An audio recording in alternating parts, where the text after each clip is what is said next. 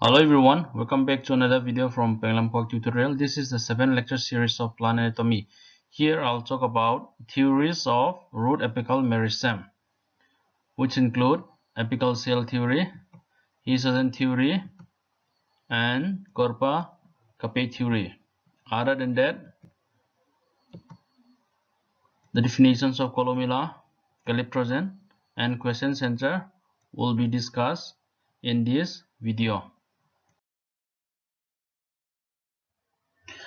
First theory of root apical meristem, that is the apical cell theory. This apical cell theory is proposed by Hofmeister in the year 1852 and further supported by Nagel in the year 1859. According to this theory, there will be a single cell, one cell will be present, and this cell will be the structural and functional unit of the plant. The apical cell theory governs, that is, it controls the growth and development of the whole plant body.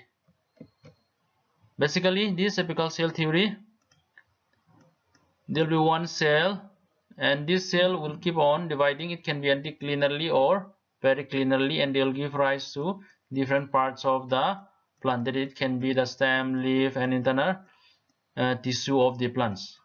There also it keep on dividing, and they produce different cells or tissue. Keeping in mind that it is applicable only in algae, bryophytes, and some pteridophytes. They were lower plants. And this apical cell theory, the drawback is that it is not applicable to the seed plant, which include angiosperm and gymnosperm. And this theory is both applicable in case of the shoot and root apex.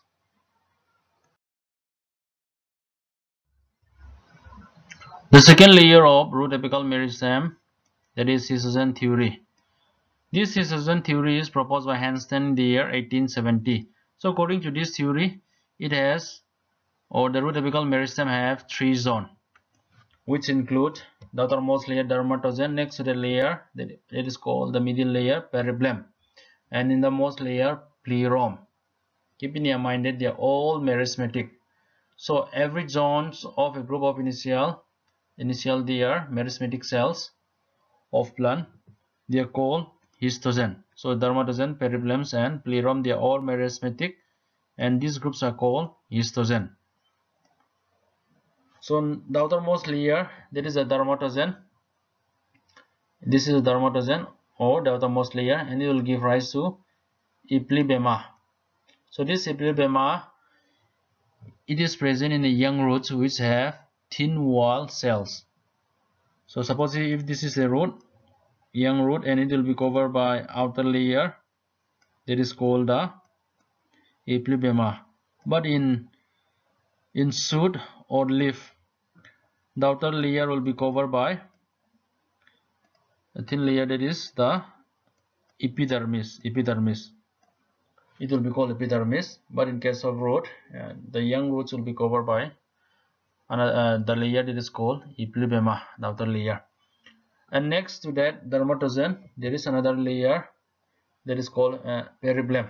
This is a peribelum, middle layer, and it will give rise to cortex and endodermis.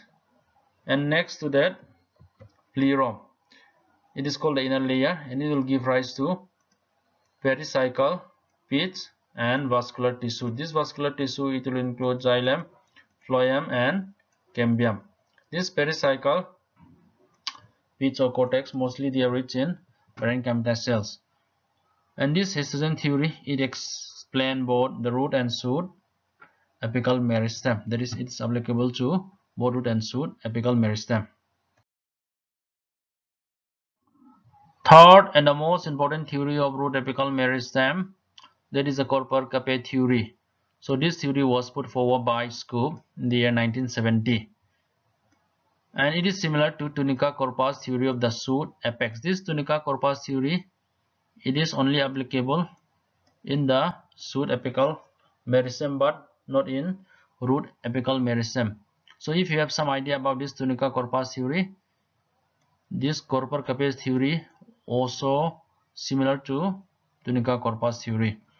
So Korper-Kappe concept is referred to as body cap concept. Korper is the body and Kappe is the cap. This is called the Korper, the body, and the outer layer or which surround the Korper domain. They were called cap. So body and cap. Body and cap. The body will be Korper and the cap will be Kappe. So it is based on difference in the plans of cell division. And here this theory, that is the Korper-Kappe theory, says that the cells in the roots apex, this root apex means the tip, root apical meristem, divide in a pattern called T division. These are T. Somewhere here, these are T, these are T, and it is the division that characterize between the Korper and the Kappe. If you look at here, mostly in Korper domain, the body, the T will be inverted, and if you look here in the outer layer, that is a Kappe, the T will be upright. This is one distinguished feature between Korper and Kappe domain.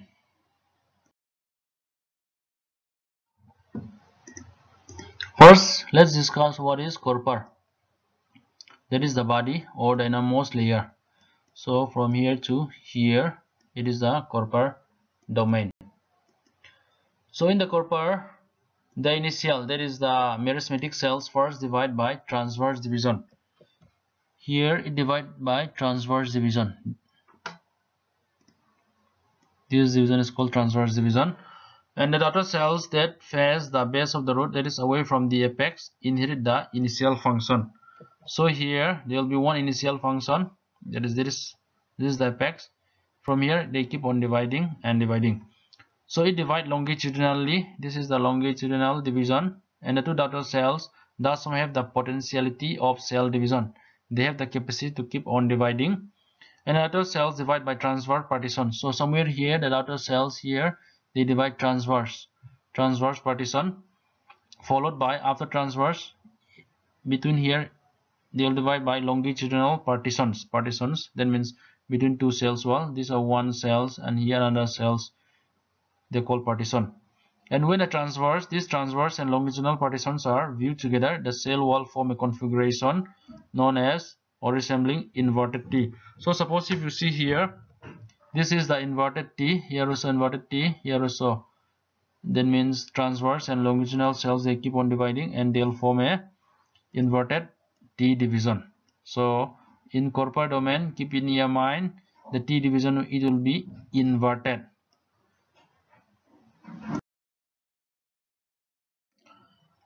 The outer layer, that is the Kappe. The Kappe initial first divide transversely. This is a transversely and this is a longitudinal division. Look at here the picture. So first they'll divide transversely and form two cells. After they will divide, they'll form two cells. And the daughter cell that faces the root apex, this is the root apex, it will inherit the initial function. It divides longitudinally, this is longitudinally, and the two cells thus have the capacity or the capability of cell division. They keep on dividing or producing another cells. When transverse and longitudinal partition, so these transverse and longitudinal partitions are viewed together, the combined cell wall appears as a T, that is upright. They'll form a T shape. So if you view this transverse and longitudinal division, it is called T division, or T is right or upright. This portion will be called the upright or T division. But in Korper domain, the T will be inverted here. It is or inverted. So when such division continue, it is observed that a single row region is left behind over the double row region. So this occur in downward pointed roots. Mostly it occur in downward pointed roots. So the difference between Kappe domains and Korper domain is that in Korper domain the T will be inverted, but in case of Kappe the T will be upright. The boundary between Korper and Kappe are not always sharply demarcated, mean not truly defined. So let's assume this is the boundary. and this is the boundary between Korper and Kappe domain. So this boundary is not truly demarcated, which means in Korper-Kappe theory, this boundary is not truly visible or not truly defined. Columella. So here, if you look at the picture, these central parts of the root cap is the columella, where here the cells are arranged in a longitudinal files, and it forms the longitudinal axis of the root cap. This columella, the site, that is the periphery, this region, they will divide by pericliner cells division. That means division of cells parallel to one another. And when they divide, this is the side, they will add cells to the root cap.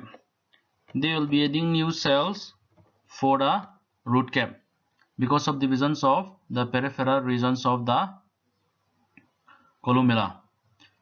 And keep in your mind that these columella cells, they seldom divide. Seldom means not often and almost never. They don't divide frequently. But at some point of time, division will occur. During that time when divisions occur, they will form a inverted T division, which we observe in the Korper domains. So these are inverted T, these are also inverted T, these are also inverted T. And this, the peripheral sides of the root cap, they can also divide it and they will form the upright T. The T has normal configuration on the peripheral regions of the root cap, which are observed in the Kappe domain. So these are upright or normal T configurations. So that's it.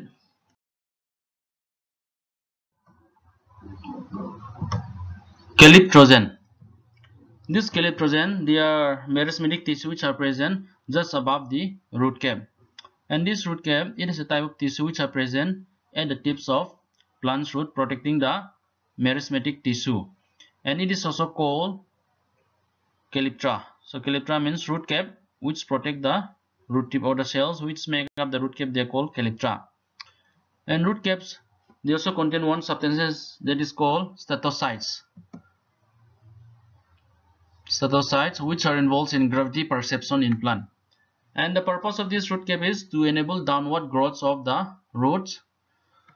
And because of this one, the root cap, since it covers the sensitive tissue in the root, it also secretes mucilates to ease the movement of the root through soils, and may also be involved in communication with the soil microbiota.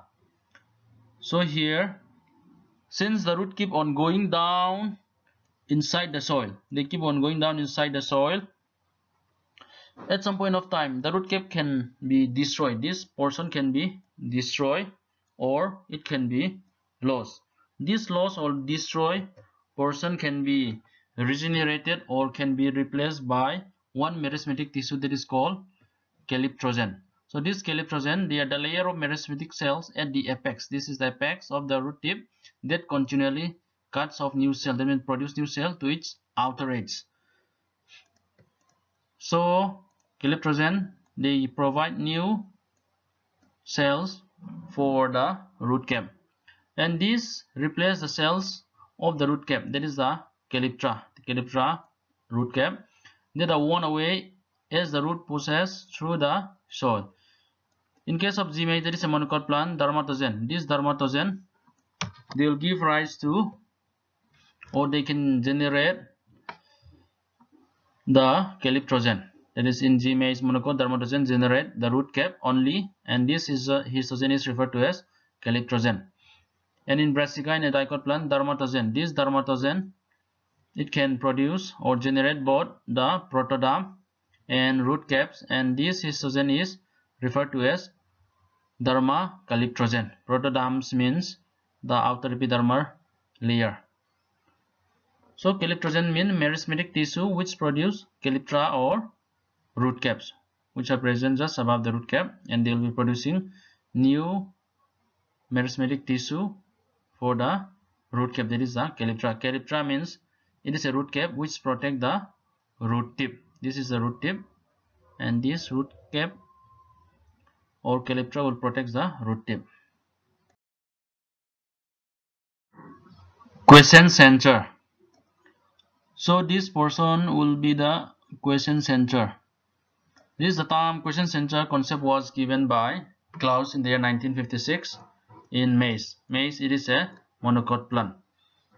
So here there is an inactive center, there is a group of cells or a mass of cells in the root apex, that is the root apex, which is having lower concentration. These cells, these groups of cells or this tissue or group of cells, they will be having lower concentration of DNA, RNA and proteins compared to these other parts of the cells of the root apex. And this Quiescent Centre, it also acts as a reservoir of active initials. So the cells of Quiescent Centre, they also have fewer. The mitochondria will be less, and they'll be having little endoplasmic reticulum and the smallest dictyosom. Dictyosom means they are the plant cells containing smaller Golgi apparatus type vessels and smaller nuclei and nucleoli. And the Quiescent Centre is not found in the roots with single apical cells. So those roots having single apical cells, you will not find a Quiescent Centre. And it is believed that the Quiescent Centre may be the site of hormone synthesis. Plants hormone like exin, gibberellins, cytokinins, ethylene, etc.